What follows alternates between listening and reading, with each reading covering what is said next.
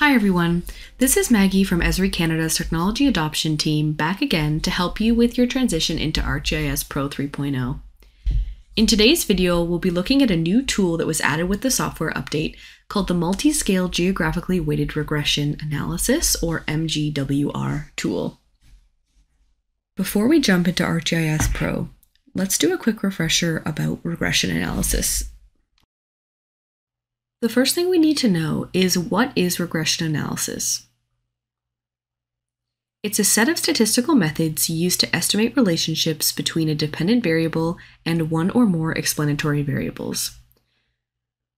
What this means is it can take the data that you provide and help you to understand if there is a relationship between the variables included in your dataset, and if there is a relationship, what type that is.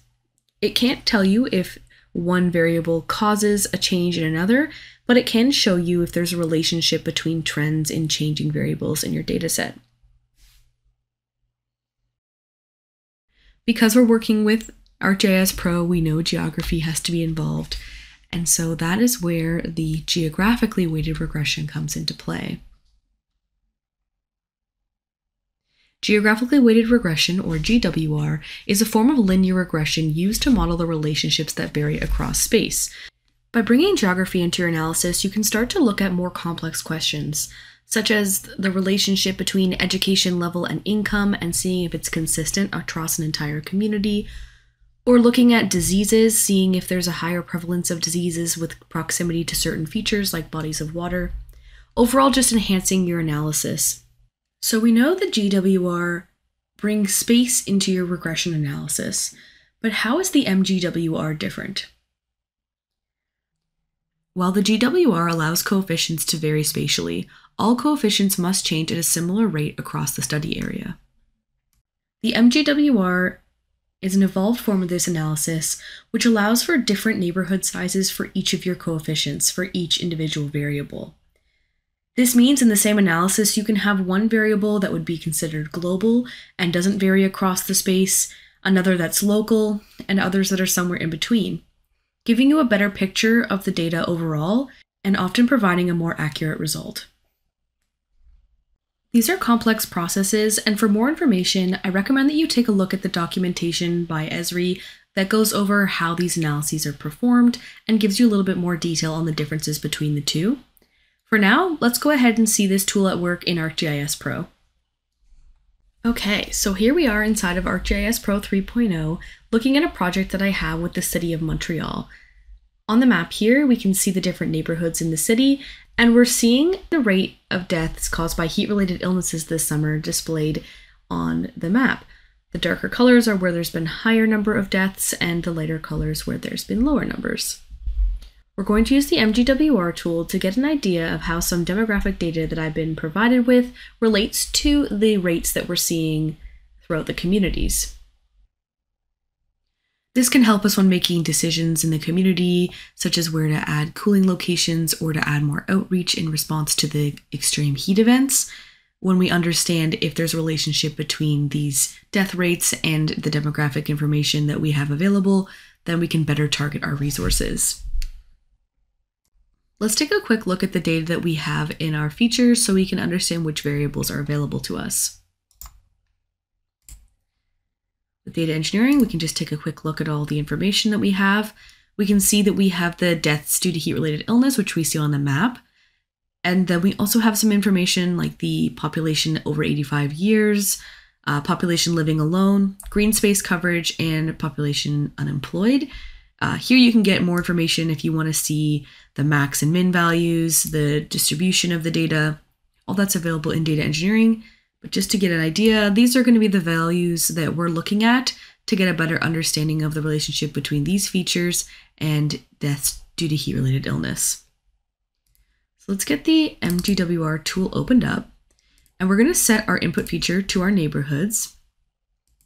Our dependent variable is the heat-related illness deaths, and then our four explanatory variables, the ones we just looked at, our population 85 and older, population living alone, green space coverage, and unemployment. We're going to go ahead and scale the data so we can directly compare our results. And I will set my neighborhood type to number of neighbors, and the golden search. This is just what works best for my data, but if you want to get some more information on that, you can go ahead and review the documentation to see what will work best for you. Let's go run the tool. As you can see, a number of layers are added to the map once the tool is finished running, and we're going to take a look at all of those in a moment, but let's start by looking at the messaging that we see. The MGWR has a lot of information in the messaging, and it's important to review this because it's going to tell you a lot about the results that are on your map and help you understand what's happening within your model.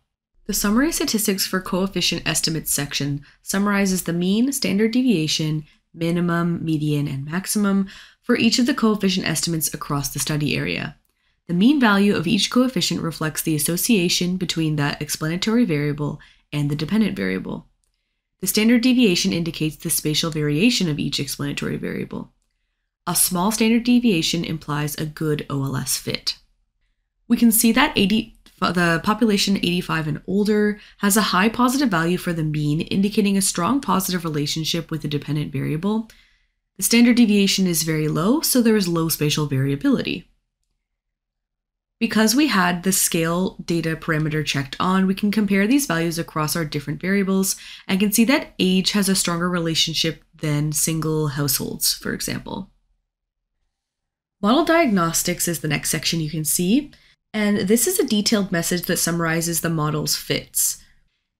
In this model diagnostics section, we can see that the MGWR outperforms the GWR. This is indicated by the higher R² value with the MGWR, as well as the lower AIC value.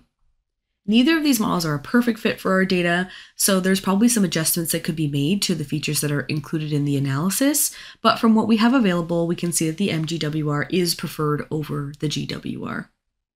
The Summary of Explanatory Variables and Neighborhoods section explains what the bandwidths for each variable is.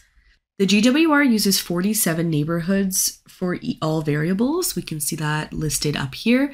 The optimal GWR bandwidth was 47 for every single variable, which means it's comparing 47 neighborhoods to the total 91 features. In the MGWR, the percentage of people 85 years or older operates at a global scale with 91 neighbors, so the size increased from 47 to 91. The percentage of people living alone operates at a regional scale with 39 neighbors, and the percentage of green space and percentage of unemployed individuals are both operating at a local scale with 30 neighbors each.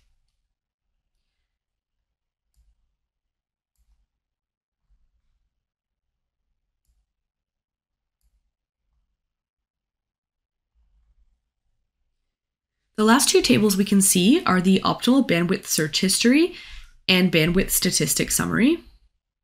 The optimal bandwidth and search history section displays the search history of potential optimal bandwidths along with the AIC values for each of the tested values. The tool then adjusts the bandwidth for each of the variables on each iteration and estimates a new AIC value. As the iterations proceed, the AIC value decreases until it either stabilizes or increases. We can see for this model it required 3 iterations to find the optimal bandwidth. And then finally, in the bandwidth statistic summary, we can see a summary of the values that were used to test whether each explanatory variable is statistically significant in the local model. These values are used to create the fields related to statistical significance for each of the explanatory variables in the output feature.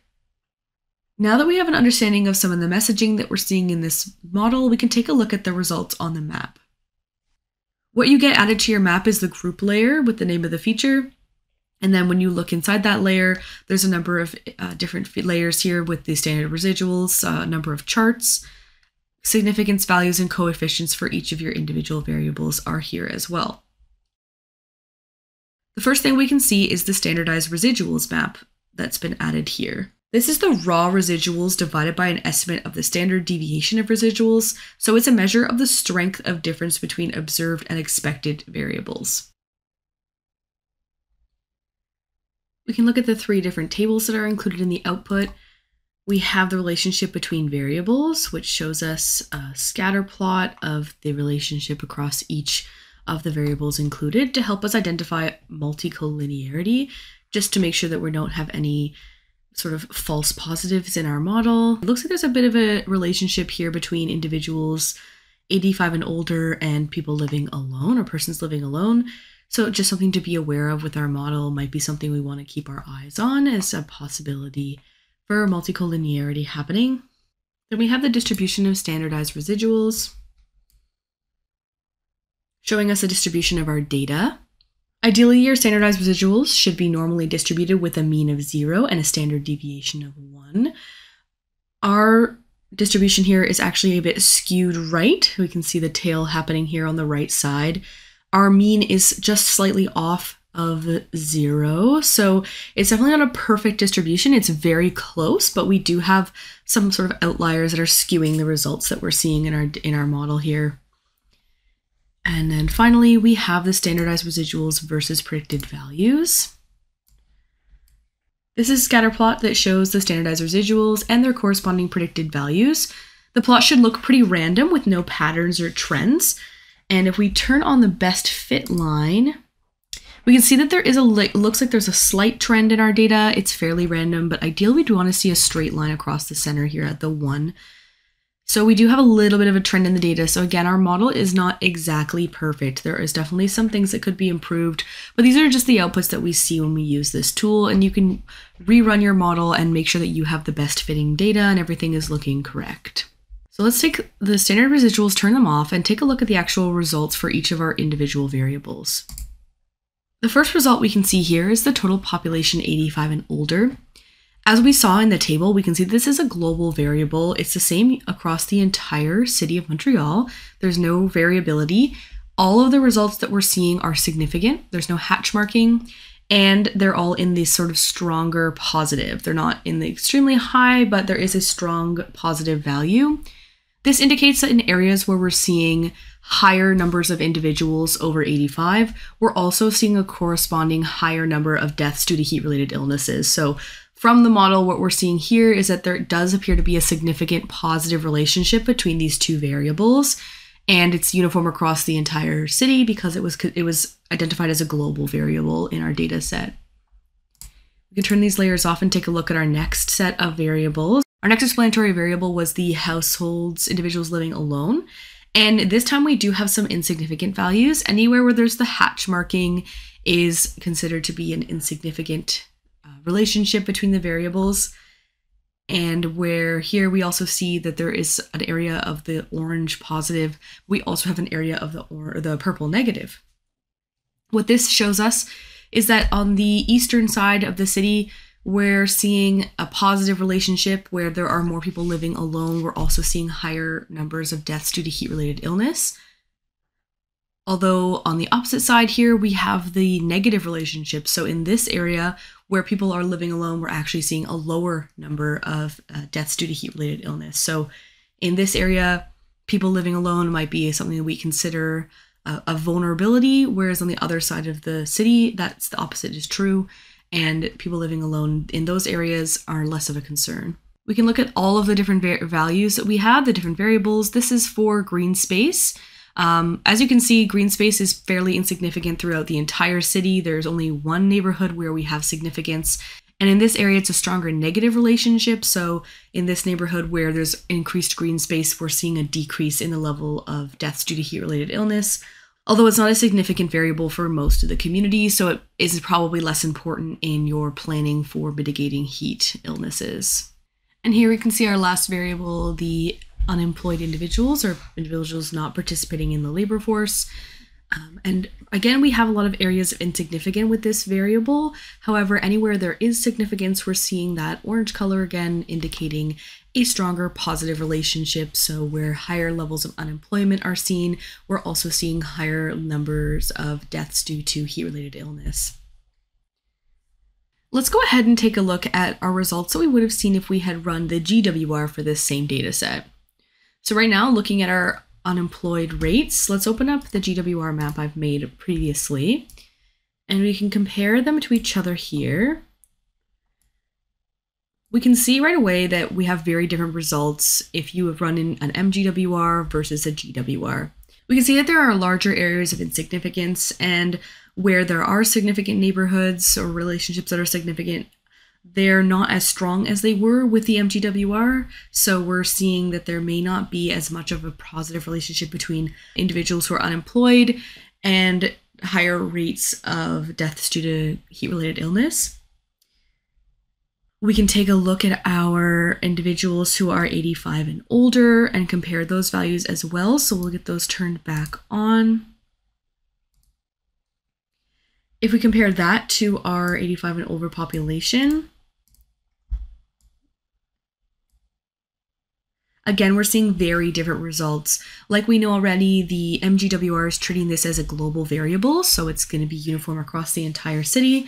That's not the case with the GWR. It's using those 47 neighborhood size for all of the variables, and as a result, you get a completely different looking map. You're seeing many areas of insignificant relationship and a lot of varying colors, so positive and negative relationships showing definitely some areas where there's an even stronger positive relationship than we see with the MGWR, but it's not showing us that same result for across the entire city. So if you're using this model, you might identify a positive relationship only in some neighborhoods and only provide outreach to the elderly population in those areas instead of doing it uniformly across the city. It just gives you an example of why it's important to make sure you're using the model that fits best for the data you're working with in order to get the most accurate results, because you can see very different results if you're using one that may not work for you. So based off of the information that we can see with this, we know that our model isn't perfect, but just as a preliminary result, we know that we're seeing a strong positive relationship between elderly populations increasing around the same places that we're seeing higher death rates due to heat-related illness. We're also seeing a lot of areas where there's a positive relationship between individuals who are living alone or who are unemployed, and again, seeing higher levels of those values associated with higher levels of deaths due to heat-related illness. Based on our findings, we can make the decision that in areas where there is that significant relationship and there are high values for those variables, we might want to contribute a little bit more of our resources towards heat mitigation efforts to make sure that we're most effectively helping the population and using our resources. Based on that information, I was able to pull out the neighborhoods that are the most impacted, so we can get those up on here. And these are the neighborhoods that I found where we're seeing high levels of individuals who are living alone in those significant areas. We're seeing high levels of individuals who are unemployed in, again, a significant area, and high levels of individuals over 85, where throughout the city that is significant. So if I'm working on mitigating heat, those are the areas I would want to focus on. And that's how the MGWR can help you make those decisions to best service your community. Hopefully you learned a little something about how this tool works today and maybe answer some questions about what this does and how it can work with your data. Again, I definitely recommend that you reference the resources provided by Esri. There's a lot of great sources on this that I've included below that you can help you further understand your analysis and make sure you're using the tool in a way that works best for you. Thank you for watching today, and as always, happy mapping.